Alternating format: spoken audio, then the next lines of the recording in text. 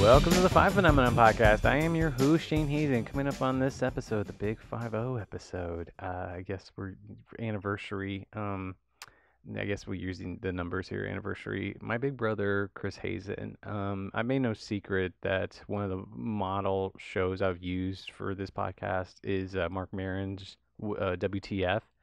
And similar to the opening riff and then the actual interview format, I want to say his anniversary shows tend to be kind of personal too. Like he would have his brother or his dad on, and those have always been some interesting episodes, even if some people might be inclined to skip them. But first up, what I watched this week, I watched in a theater the Netflix movie Malcolm and Marie, written and directed by Sam Levinson, who, if I'm not mistaken, is Barry Levinson's son. And I won't join in the pile up that's been happening. I will say the letterbox reviews I saw were amusing, and I imagine Film Twitter's got some very funny takes. But I will say it was heartening to see the biggest house at Showplace Cinema of the East was playing this, a black and white 35mm shot movie that stars two really big current stars right now, John David Washington and Zendaya. And the movie was made super fast, with a lot of interesting resources, although it was small. And Sam Levinson, say what you will about him, he's a bold filmmaker. He takes big swings, and visually he's very bold. And it kind of made me feel like whenever past episodes when I bitched about or worried what's going to happen in the future of film, it made me start to realize a lot of it is just I'm worried job-wise about what's going to happen to independent film, which is where I mainly work. But there's still always going to be a need for sophisticated stories with meaning. And so with that in mind, all the streamers and studios, no matter what they're going to do, it's not just going to be all lowest common denominator, big movies. Like there's still going to be artistic swings taken, I think. At least that's what I got from this, even though, yeah, I shouldn't really comment on the movie itself. If you want to see it, go see it. So a note about this episode. I thought it would be similar to the episode I did with my mom, Pat Means. I wanted to catalog a conversation with a family member and maybe get stories that I haven't heard. And with my brother, I thought that might be more fun if we drank. And maybe I was just using an excuse to drink, but the strategy would have worked if he drank more than I did, which is not what happened. We tried to record this 2 weeks ago, and he didn't feel like doing it, and I even said something like, "Oh, I thought the whole point of this was to drink with the idea of like get looser lips on it." And as you get further in the episode, I know drinking and putting out content is a very indulgent method. I hope you guys find some funny stuff on this. I will say, if you're looking for a reason not to drink, try recording yourself drinking with someone who is not you're getting drunker than they are. When you start hearing yourself slur and just get into I don't want to drink for a while after hearing and editing this, which also is the reason why this episode is shorter than the last few ones and doesn't have a proper ending, just because, as my brother described it, we took a break, and when we came back, I started speaking like Jabba the Hutt. So there is that to look forward to. But for now, here is me and my brother, Chris Hazen.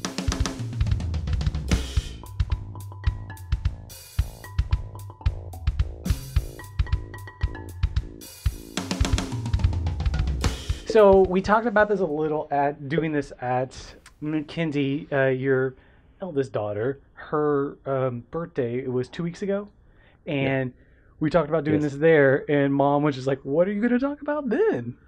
And we went over and we started. But that's my whole point, you know. Well, we went into it a little there, and then the other day I was at dinner with Mom again, and I mentioned this, and she again did this like, "What are you guys going to talk about?" And there was that vibe of, we don't have. We could spend an hour talking about Transformers, a movie we just watched. So, I mean, you know, literally. Well, I'm just saying, exactly. We don't have these like Tennessee Williams like secrets in the family. Oh, the dark secret's coming out. There's nothing. There's not much going on here. So no, there is nothing. It's just, you know, typical growing pains that, you know, every normal. Yeah. So has. where do you want to start? Because okay, in prep for this, we watched 2 movies. One we just finished. Yeah. And we watched. There were 2 childhood movies that were pretty strong. I don't know. I remember them as being strong movies, but like memory is obviously a little. It's kind of funny you say that, and yes, they're very, you know, those were very big childhood movies, but at the same time, you know, that was back when we were limited on what you had to watch. You know, you had your VCR, and of course, Dad had that collection, and it always seemed like we always watched it at Dad's house. It never was. We didn't really watch a whole lot of movies at Mom's.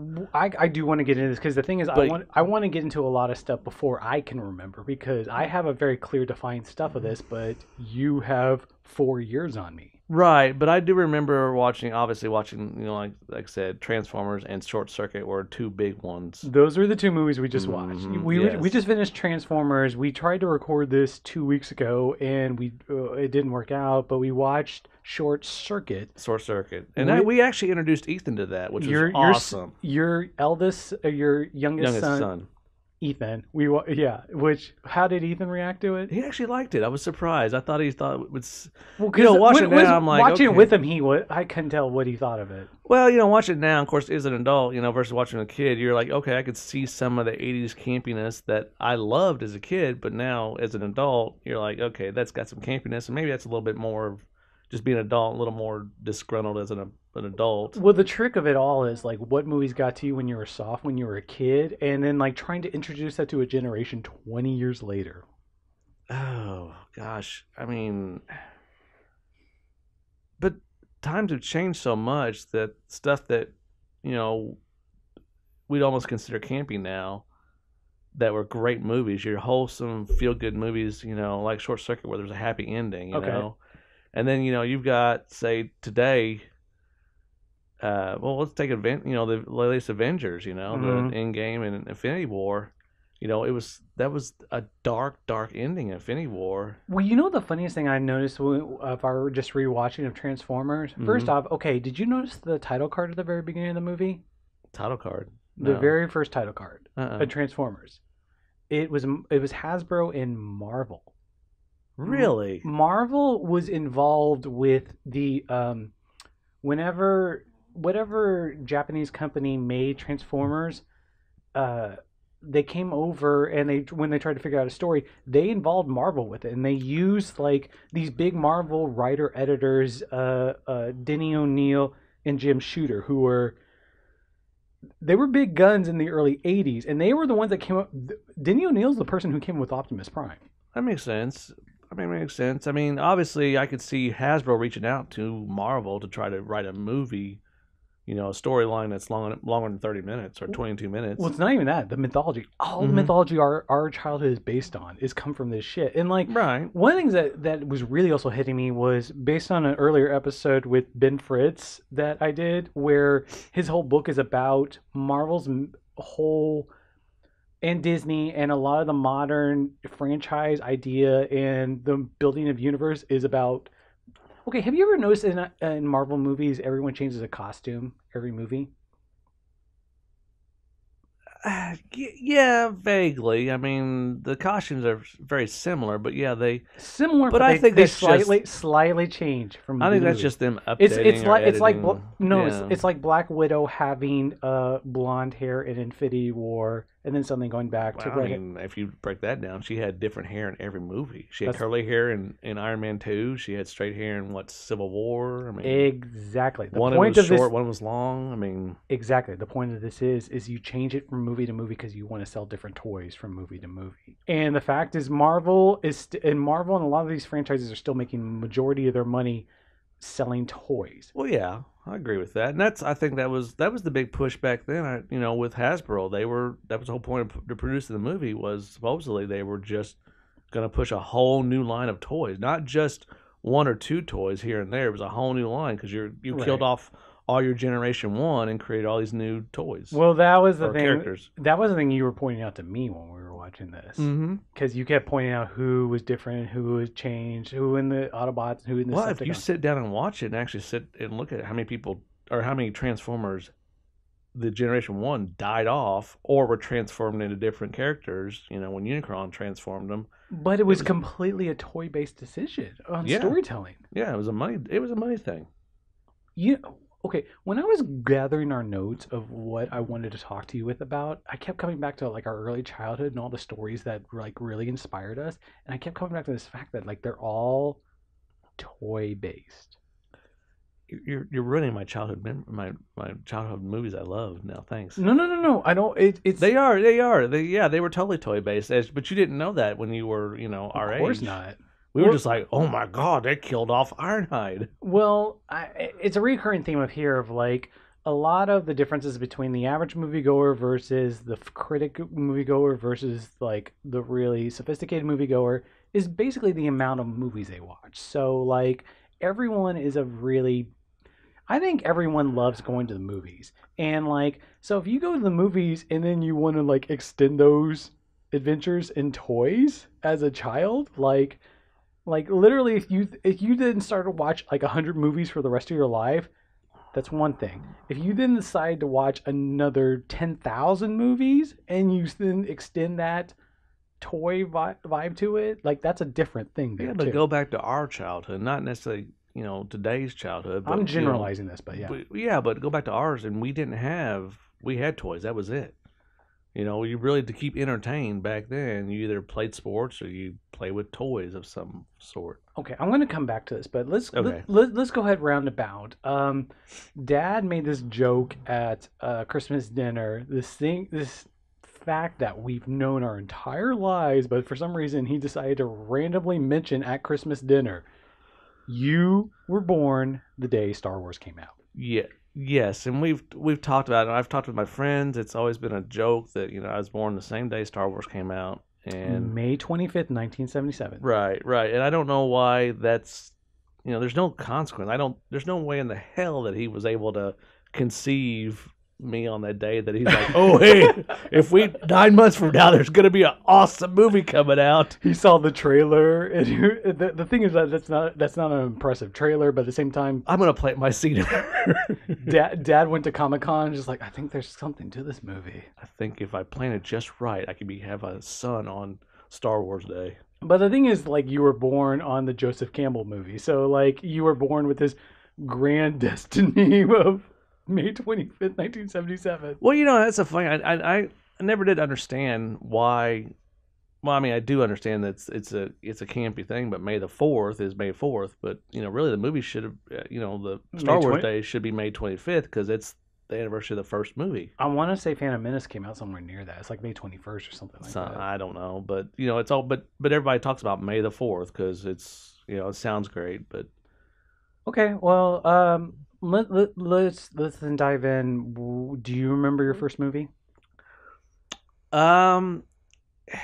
The first one, I don't know if this is the first movie that I went, but the first one I do remember, and we talked about this a little bit, was Ghostbusters, and seeing it in the big screen, and the reason I know or I distinctly remember that movie is because the library scene at the very beginning. They were down at the mezzanine or the stacks or whatever, and the little it was it Ray and Bankman. I'm not 100% sure if it's the library in Manhattan I'm thinking of, but yeah. Yeah, but they were down in the mezzanine or stacks, whatever it was, and that ghost, and she was this little librarian ghost, and and she kept saying shh, shh to him, and they kept coming up, talk to her. And at the very end, she turns into a giant, goblin or whatever, and scares them. They take off running. That's how the introduction comes in. But I remember sitting on either I started on mom's lap, or I moved to her lap at that point because it scared the living shit out of me.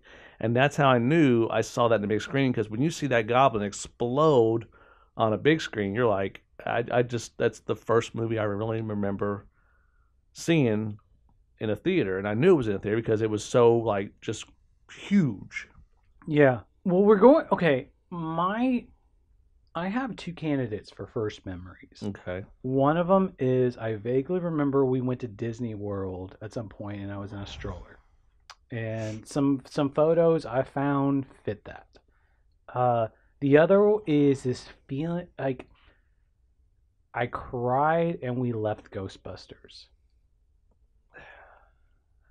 And see, I don't actually. I would have been 3 around that time. Well, that would have put me around 7 if that was the case. But I don't even remember.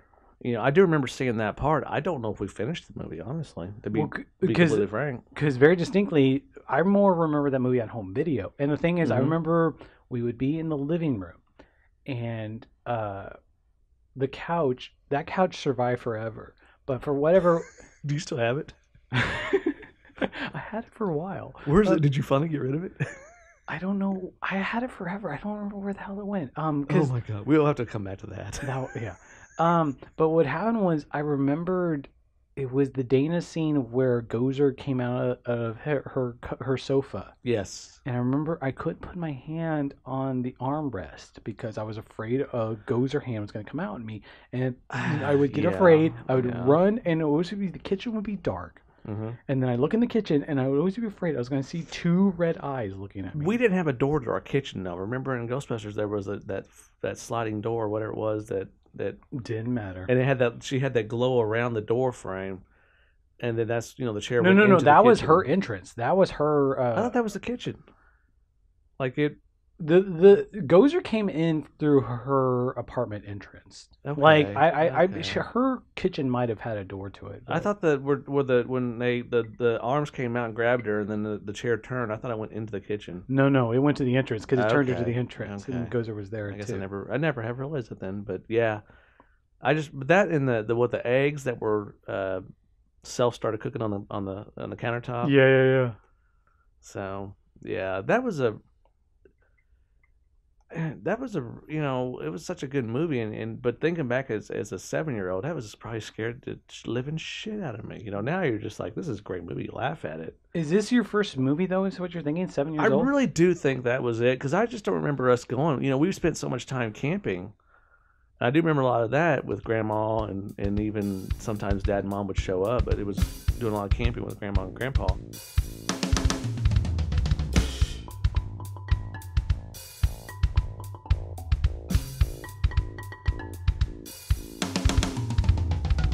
Do you remember what Mom said at Red Lobster whenever we started talking about first movies? No, I don't think she really... She said you cried on her lap at E.T. E.T., yes. Okay, no, I do remember that now. E.T. And that's very possible I saw E.T. I do remember... You would have been of age for E.T. Yeah, I do remember seeing E.T., and I do remember... But I don't remember seeing it actually in the theater. I may have very well have seen it in the theater, but it was so far, But I do remember the big thing was the scary space suits, when they were walking the tunnel, or the little plastic tunnel. Yeah. I do remember that scaring the living shit out of me also, And it was funny how those kind of movies, you remember the scary parts. You don't remember the good parts of them. Well, what's fascinating is, I remember distinctly, because the E.T. was very infamous for staying off video forever, and by the time it came on video... Mm-hmm. It would have been like 87 or 88. I remember Dad buying it. I remember Dad distinctly buying it at Target when it was mass produced. And I saw it, I felt like for the first time. But you're describing shit that sounds like you do remember from a theatrical viewing. It's possible. I'm not saying I didn't. Like I said, the one, when you asked the question, I do remember seeing Ghostbusters on the big screen, because I remember this, like I said, the librarian scaring, just jumping on it. It was almost... it was so big that's the one I do remember of all the movies. The story I told you whenever you told me that was Jason Reitman was telling this story recently because Jason Reitman's dad, Ivan, directed the movie, and he told Steven Spielberg that he was doing the newest version of it, and Steven Spielberg was like, "That scare you're talking about," he's like, "That's one of the top 10 scares of all time." I can see that. Yeah. Because I know, like, Ash likes watching a lot of the horror movies now. Mm-hmm. Ashley, your middle daughter. My middle daughter, yes. For those who don't know. Everyone listening. Everybody listening, yeah, I know. It's automatically an assumption. Yes, fair enough. But no, and she likes watching the horror movies. But you really realize some of the movies we watched were scary back then, and it was scary legit. Like, take Claymation. Claymation scares the living shit out of me to this day. But take a CGI version of the same scenario, and it's just not scary. It doesn't seem like. But I don't know why. Maybe because we grew up with Claymation and being scary. Well, this goes to it. Maybe I've just found a reason to justify it, but I keep thinking that like physical effects of the early '80s and body horror is my favorite genre. But have I just found this like elaborate way of defining like why the Ghostbuster scare scares me more than anything else? It was that traumatic when you were that young. Yeah, I mean, this comes to a thing I've been talking a lot about here. Like literally, like the idea is like the stories and the movies that affect you are the things that hit you when your brain was soft, to use the Doug Stanhope phrase. Like it literally is like the number of stories. Like, yeah, I can see that. Okay, so let's go going a little more to what you remember. Let's start with Star Trek. Okay, all right. Where do you remember Star Trek starting? As far as watching Star Trek, it's kind of funny because we really didn't watch any of the original series. We have still to this day. I've seen a handful of them. I can't say that I made an effort to try to watch them. I still haven't finished. And I've made some effort to watch them, but I just can't finish them. I do remember watching the movies, obviously, and watching them mainly at Dad's. But I do remember in 1987, whenever Next Generation came out, Dad made a big deal about watching this new show that I really had no interest in, honestly. And then what was Dad's big deal? He was like, "Oh, you got to watch this. It's a really good show, and it's a new series coming out based on Star Trek." And I was like, "Well, I didn't really honestly knew what Star Trek was. I mean, I think I inkling from maybe watching Star Trek 2 and Star Trek 3. Here's the thing: we didn't watch Star Trek 2. Like Star Trek 2 is my favorite movie of all time, probably. And the thing is, like, I remember going to a sleepover and actually watching the ending for the first time. Like, we watched Star Trek 3, we watched Star Trek 4. Well, and I swear, Star Trek 3, Grandma Geyer or Grandma Hazen had it. Grandma Hazen had it on beta. I want to go into the beta stuff here in a bit, but the one Betamax that we still know about that's still probably floating out there working, that machine was indestructible. Yeah, I mean, like we watched Star Trek 3 so much every time. And Grandma Grandma Hazen also had the HBO too. Yes, but we would watch Star Trek 3, and then we watch SNL, and then we watch wrestling when they were out there playing cards. Remember that? They would play cards till like midnight. No, I don't remember. That's what I want to ask you about. Okay, so basically, while we were spending so much time, we would sit in the front room watching movies, is because that's Dad and Mom would go over to Grandma's and they would play cards on Saturday night. I remember that. The other movie I wanted to talk a lot about, I remember more vividly, is the beta Grandma had of the Bugs Bunny Roadrunner movie, which is it was a Chuck Jones thing. I don't know if they had a movie. I just remember they had a bunch of different tapes of different Looney Tunes cartoons. So the Bugs Bunny Looney Tunes cartoons in the 50s, like one of the great directors of that was a guy named Chuck Jones, and when they compiled a movie of his, they called it the Bugs Bunny Roadrunner Chase movie. Okay. And after the fact, I started to realize that Grandma had just basically taped that movie because that movie had been released when they compiled them in the 70s. That's what she showed, and so all my favorite movies were those. Yeah, and I remember watching a lot of those when we were over there. But we would also, but I do remember that was when we would sneak SNL in, and that back then when That would have been 84, 85, wasn't it? 86. yeah, oh yeah, I've been around that time frame. But I remember that's when we started watching SNL, and of course I didn't understand any of the jokes. Well, one of the weird things is that when I talked to Mom, granted, I'm glad we literally, I'm pretty sure we're over the time limit of Mom right now, because Mom's whole thing was like she couldn't remember shit, and we had to end up the conversation shortly. But Mom made the point that like SNL was a big part of all of our. Dad loved it, you loved it, I loved it. I don't know if she loved it, but I loved it. And like,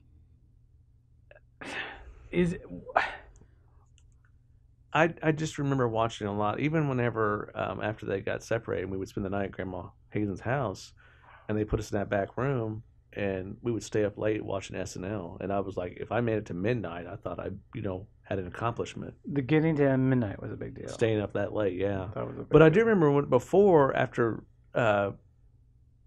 It was funny. We were younger actually. There was wrestling on. WWE was on after SNL. And I always watched. It would seem like we never got very far into it because usually about midnight is when they were wrapping up. But I do remember watching like Hulk Hogan and Macho Man, and I was never into wrestling, but I remember watching that after SNL. I guess it was 14. I'm assuming. Yeah, no, that makes sense. Mhm. And I can't get specifics. Yeah, I just remember, we watched a little bit and then we jump into Monte Carlo and head home. Okay, one big childhood defining movie going memory for me. I think this is a mixture of a lot of different ones, because I feel like the night I watched this was also the night we just watched Transformers, which we just watched again. Okay. Do you remember when we first watched RoboCop? Oh. Now, I'm thinking the first time we watched RoboCop, we were up in Indianapolis with, our cousins and watched it in their basement. You think we watched it in Indianapolis? Yeah, I do. And the reason I think that is because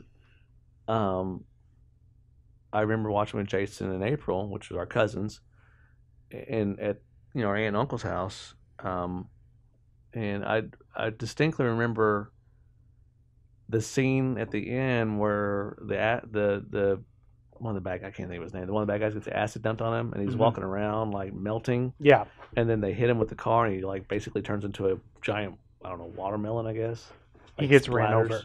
Yeah, splatters. Okay, I think I can contradict you on this, just because I remember we watched this before then, but we watched it multiple times after then, and one of the times would have been there. I know we watched it there because I every time I saw that scene, I was just like, that scene really made me queasy. Like no other scene in movies. It made you queasy? Yes, just watching him like melting and because he did this. And he was like help he was me, melting. Help me. He had this radioactive melted thing, and then the car ran him over, and he splattered. And he was trying. He was basically dying. And then what is it? RoboCop hit him with a car or something, or was it Lewis? Lewis, I want to say his partner Lewis hit him. And he basically like splattered. Yeah, and that was the gag of the whole scene. Right. My memory is I really am convinced it's a hybrid of multiple times. Mom just basically decided she wasn't paying attention to what we were renting. I don't know. Because maybe in my memory, which I keep bringing up, memory is a thing that you remake over and over as you remember it. I remember it being we watched Transformers and RoboCop the same night because I remember finding Transformers way more traumatizing than anything in RoboCop. How? I mean, he had a freaking metal spike comes out of his middle finger, basically. He stabbed the guy at the end with it. Let's talk about this just because we rewatched this tonight, and like, I think as a kid, first off, we never had Transformers the movie on. Did we have it on VHS at some point? No, I don't think so. Because I feel like we watched it again at some point, rewatched it. But I do remember, and again, I don't know the We time had frame. RoboCop. We did have RoboCop. Yeah. But I did remember, of course, this was later on, we would go to Premiere Video and get National tapes. Video. National Video. National Video. Before it was Premiere, it was National. Was it National? Yeah. Same building. They never did It's move. a fucking tan video right now. Is it a oh god. Whatever is a tan? Oh, no, it would turn to a tan place and now. Well, I don't okay, know this what it is. this is how old we would go to Baskin Robbins was next door at the time. Back then, we would go to Baskin Robbins and get ice cream, Okay. and then we'd go next door and get, I guess, a National Video, get a videotape, and we'd go home and watch a movie. But I remember because it was like we got ice cream and a movie. It was great. Well, okay, I don't want to dictate this. What do you remember? What do you mean? What other movies do you remember us watching? I really, honestly don't remember watching a whole lot of movies until after they got divorced, and I just remember watching movies at Dad's house a lot. But even at Mom's, we didn't 'Cause- watch movies. Well, Dad's whole big thing was like we'd have him. He'd have us on Wednesdays and every on the other weekends, weekend, yeah. and he'd want to rent something for us. Right. I remember at Mom's after they got divorced, that's when I started watching MTV. I started watching videos. Okay. And I remember that because they would be at work, and I would, like, we had the big screen downstairs, or I mean, it wasn't really a big screen, it was a big TV back then. But I remember I was like, I remember watching Plush like the first time on that Stone big Temple TV. Pilots. Yeah, on that TV downstairs. And they had a big. Don had a bit. Our stepdad, Don, had a giant big screen TV. that- Yeah, it was probably, it was one of the old, like, Giant, nice giant tube. tube, probably weighed like 200-pound TVs, big screen back then. But I remember watching that, and like then I started watching more and more videos and the VJs that were real popular back then. And then next thing you know, you're like, I'm watching Bush and videos from that, and then even Nirvana, just all these different. That's when I really started getting into music. Is from the videos, not actually from the music itself. And then I started listening to more and more. And then I remember, because I remember getting my, a couple years later, I got my first CD player. And, Yeah. Oh yeah. No, I mean you're my big brother, so you're my gateway through all this shit. Yeah. But I mean, it was really no.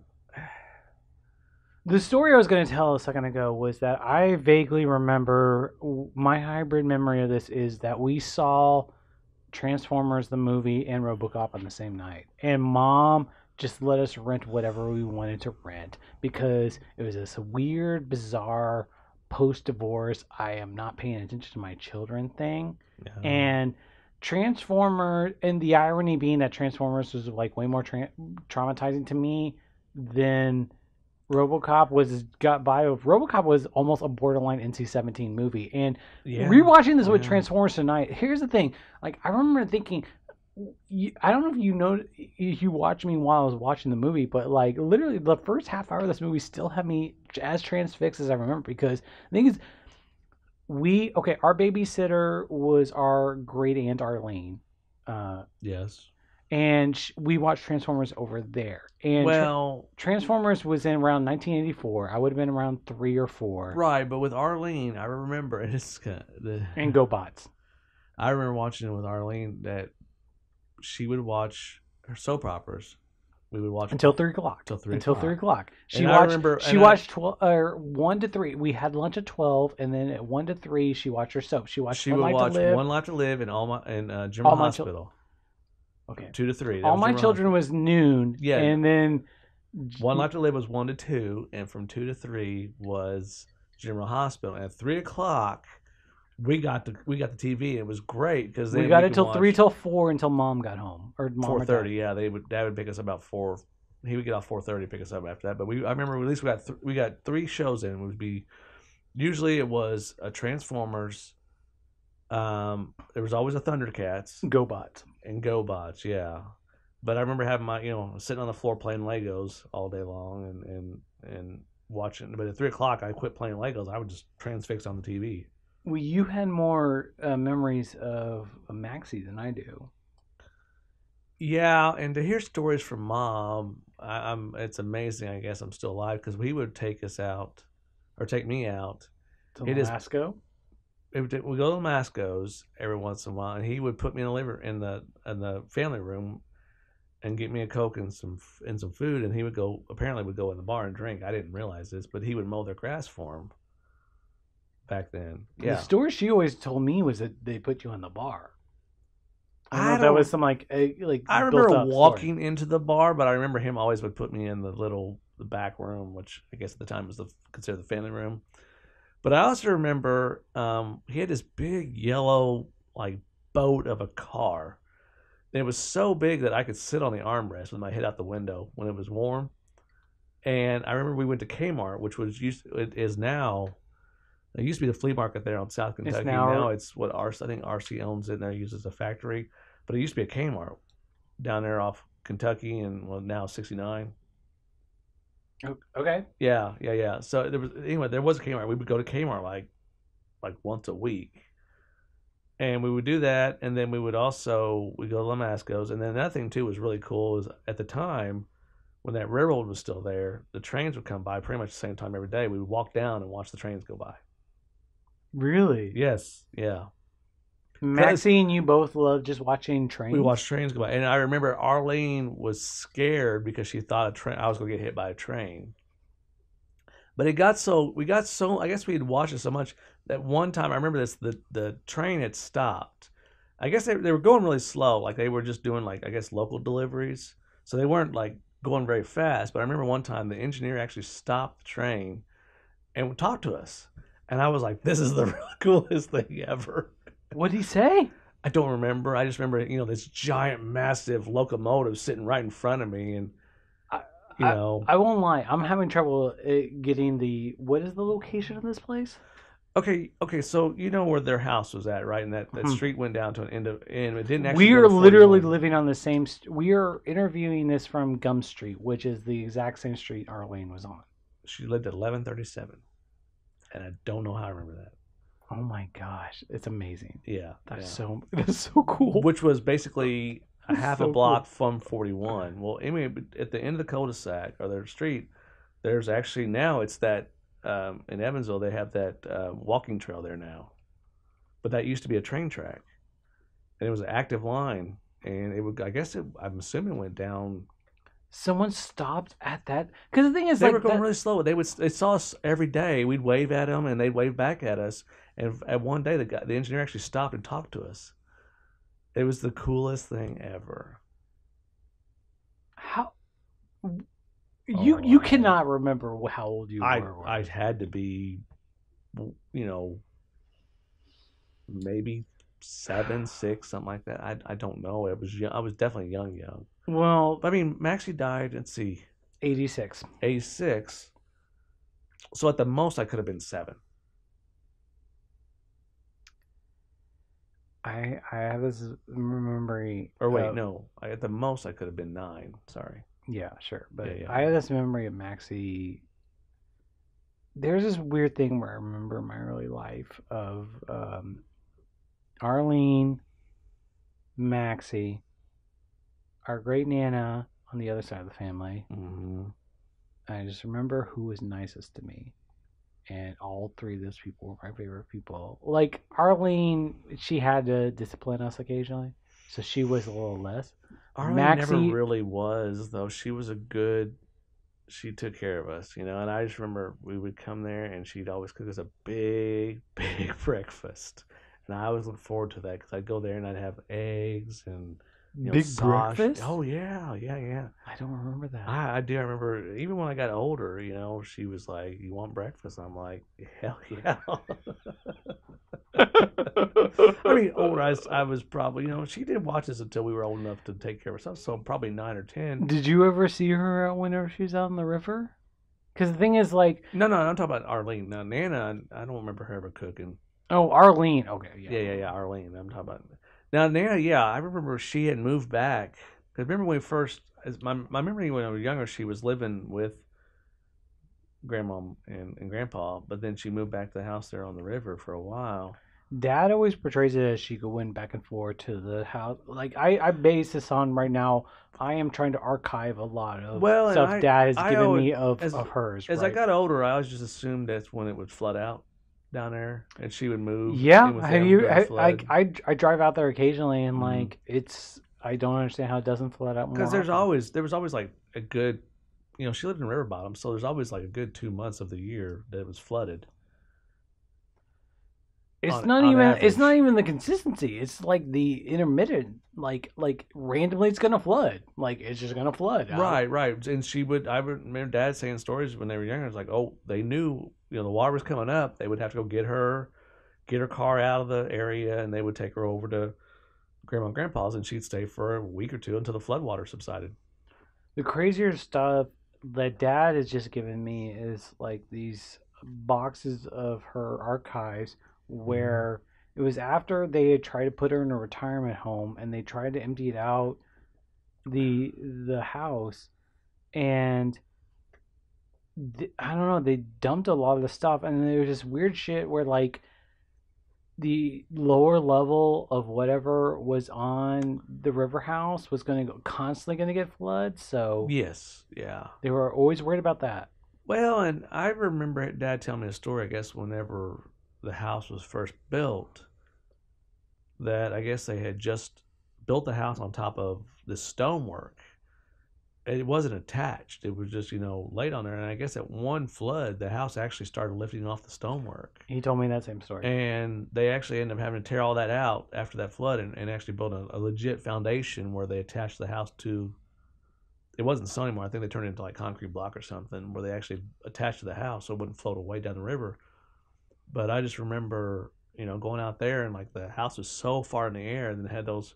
Remember that staircase had the trap door? You open the door on the floor and you go down to the garage, and then there was a staircase outside too. I don't. Oh yeah, that was this. really cool.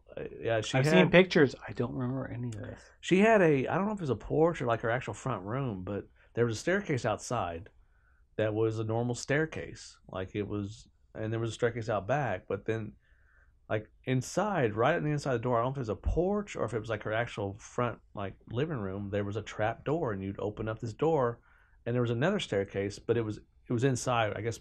I'm assuming just so it's dry, because the other two were outside, and it was a staircase down into the which is really, I guess, technically the garage, but it was the lower level that would get wet during flood season. Yeah, I mean, I've driven by it recently. It's the only reason I know any of this shit. I kind of wish, they had kept that house. That'd be a great place for, like a camp or something like that. But that was where they lived.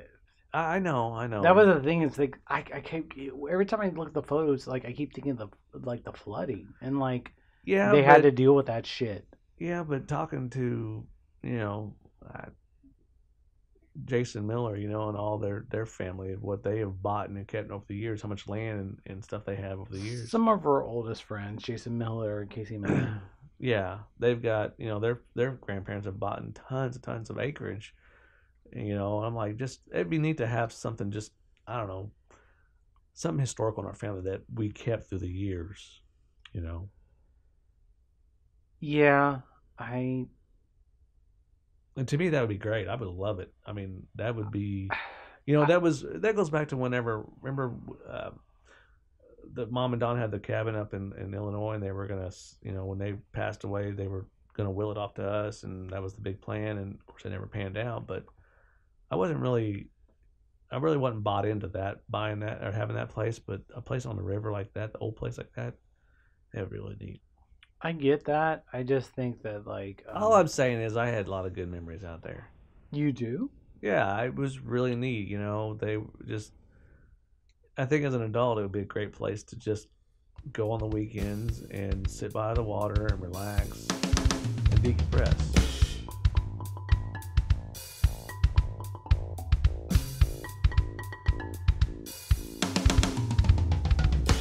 So, what do you remember us being our first going to in the movie theaters? We would have gone to Showplace North, right? Well, I remember Showplace, obviously North, but at the time, remember they had the little theater there where Showplace 1 through 4. I worked. Yeah, 1 through 4. I guess. I worked that place. Right? Yeah. they had that one there at the time, and I do remember going there quite a bit, and then obviously going over to the other theater. I don't ever remember going to like the east or even south for that matter. Really? Mm-mm. Never. Don't remember any of it, but I do remember going to the the little. Is north. this before you? Is this before you left Purdue or after you left?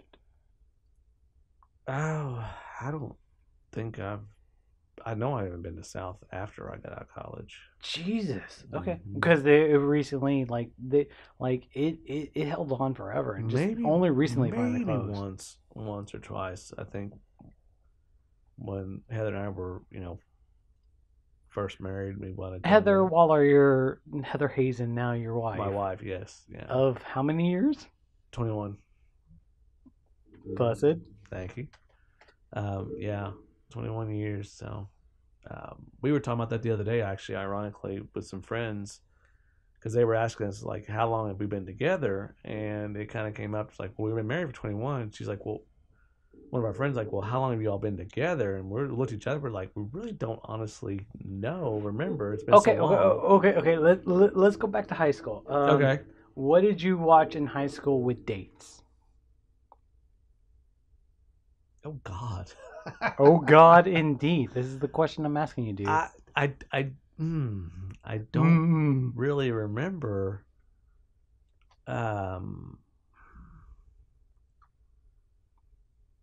At the time, I imagine you didn't go to too many because the weird thing I remember is that you took me to a lot of these. at the time, a lot of really. Yeah, because one of the ones I remember distinctly, I brought this up to Heather recently. Like, we went to we've done a few episodes for the drive-in in Rio, and before these episodes, my last trip to Rio was with you and Heather to see a double feature of Twister and Executive Decision. Yes, and I do. But that actually wasn't planned as the movie was the second part of that day. Do you remember we went to Lincoln and spent the whole day there? It was because it was me, you, Heather, and then I think Herman and maybe Amy with us. At the time they were dating. It was friends of ours that were. This sounds We like all it fits in a and I gap that I remember that forgot. because I got my first speeding ticket that day. Wow. Okay. Yeah, we went to Lincoln State Park and we did the trails, hung out there during the day part of it, and when we left, we drove up through Santa Claus, and we're gonna go around through Rockport and go back to Rio. Well, anyway, when I got to Santa Claus, I guess I missed. Why would Mom have given you me for the entire day? I don't know. Probably because she just. It was Mom at the time. She was very. I remember she was very much like, you need to take your brother with you. You need to include him in your life type thing. So that was maybe one of those deals. Okay. Yeah. I remember several times. But anyway, that fits the pattern. Yeah, it fits pattern. Yeah. So anyway, we went to. I remember getting a speeding ticket because I'd come into the little town of Santa Claus. Was it your first speeding ticket? That was my very first speeding ticket. Wow, yes. I remember my first speeding ticket. This was yours? This was mine. And so we came in, and I do remember like it was 55 coming down the highway, and I guess the speed limit either dropped to like 40 or 45 or something like that. So I'm, tooting along probably 55. I don't know, maybe 60. I don't know. Hell, I don't remember. But coming into town, and the cop was sitting there on the edge of town, this basically speed trapping. And I remember getting mad because this lady pulled out in front of me, and I honked my horn, and I was like cussing at her. And we get pulled over. Well, she pulls over with us, and I'm like, oh, she's gonna get a ticket for pulling out in front of me. Cop walks up to her, and then next thing I know, she leaves, and he comes back to me. He's like, license and registration. This sounds familiar. I remember this. I do remember this. I was like, how the fuck do I get in trouble? But he's like, you were doing 55 and a 45 or 40, whatever it was. And that was my very first ticket. Of course, back then, $100 was like, holy shit, how am I going to pay for this? That period, yeah. More especially than anything else. Mm-hmm. So, do you remember when we watched Star Trek Into Darkness in Memphis? In Memphis? Yeah. Really? Because the big deal I made of this is like, this is the first Star Trek movie you and I had watched in 12 years. Because we watched Star Trek 6 at Showplace North. And Which then I still think Star Trek 6 is one of my favorites. Really? Yeah, and we can go back to that here in a minute. No, let's go with that Okay, now. Why okay. is Star Trek 6 your favorite? Okay. It's a great like It's a we've great movie. look. I've had Nicholas Meyer on this episode, like on the show. Okay. I'm not going to even break down the acting directing part of it, but take the Star Trek line itself. Gene Roddenberry created a storyline of just perfect utopian environment. Star Trek 6 destroyed that by showing that there is corruption even in a utopian environment, and I like that about Star Trek because we were so used to, this utopia. Even with with Next Generation, everything was, for the most part, you had a few issues here and there. For the most part, it was a pretty utopian background, and except for the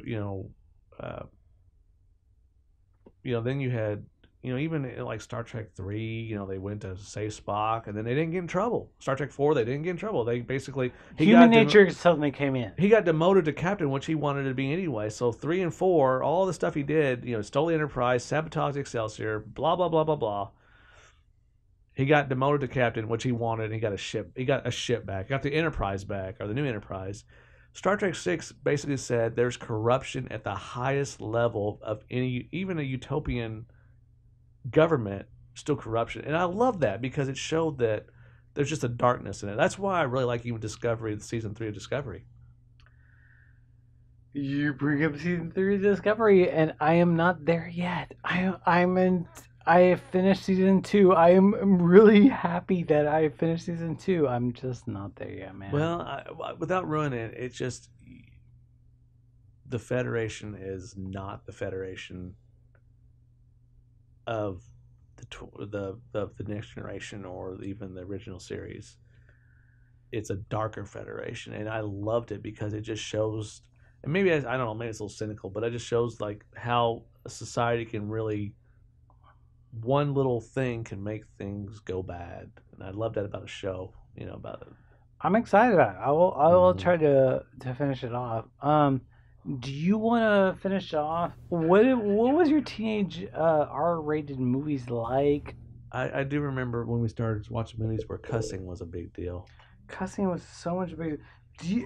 Okay, so here's the thing. Like, I have talked about this with Dad. Do you remember when you first saw Road Warrior? Because like with Dad, I talked about this. Like, he remembers when I first saw it, and like he doesn't make a big deal of it. And knowing how I would have reacted to it, he should have reacted to it, just because like I don't know, like Road Warrior, like on a verbal level would have worked for me beyond how a verbal world would have worked for me. I just don't remember watching Road Warriors when I was younger. Obviously, when I was older, I watched it, but I don't remember watching when we were younger. Like, the only one I remember watching was Thunderdome when we were younger. And the only reason Thunderdome's a shitty. the only reason I remember really Thunderdome is Tina Turner going, "Welcome to the Thunderdome." That was the big, her. That's the thing. That was the line, yeah. And I just remember that of the whole thing. I don't remember actually the Mad Max movies in general, but no. As far as radar movies, I don't really remember anything specific. I do remember watching some movies over and over and over and over again because we had them on tape. No, Dad had the weird period where like he copied HBO. That was the weird thing. It was not weird, but it was. I just remember he had that little wooden cabinet there in the hallway, and you open it up, and it was full of movies. That actually, you know what? That goes to a thing I want to ask you about. Like that was a big deal. That was a big fucking deal. I do remember. I don't know if this is what this was rated, but Barbarella.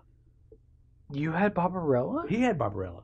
You watched Barbarella? I remember watching Barbarella. You watched Barbarella? Yes, I don't remember 100% of it. I just remember watching some of Barbarella.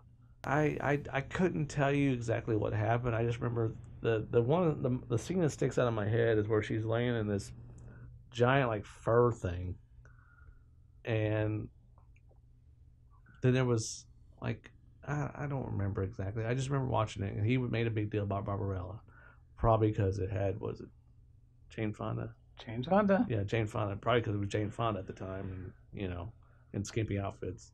So that was probably why she was it very skimpy. That was probably why he liked the movie so much. But I do remember watching that, and then I also remember when we were younger, his 8-tracks out in the garage. Whoa, eight tracks in the garage. Yes. Oh shit! Whoa, this is something. You don't remember this? He had the 8-track player out in the garage, and he would play Laura Branigan. Laura Branigan? Yes, all the time. What's Laura Branigan? She was a singer, and I would have to look up what her song was. I just remember. Oh shit! I don't have. Yeah. Okay.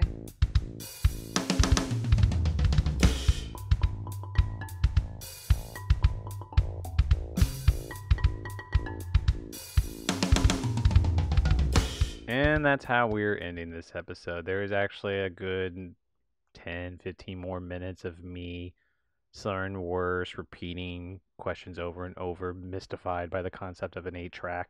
The Cannonball, the musical commentary, where Trey Parker and Matt Stone got drunker. This was not. Apologies to my brother. He is going to probably come on another episode. I have him tentatively scheduled for the 900th episode, but hope you enjoyed this. If you're interested in more drunk outtakes, I can't imagine anyone's going to be that way, but leave a comment or let me know feedback-wise if you guys want me to do more episodes like this, but I think I know the answer to that, and no one's going to do that. So that's it for this episode. Thanks for listening.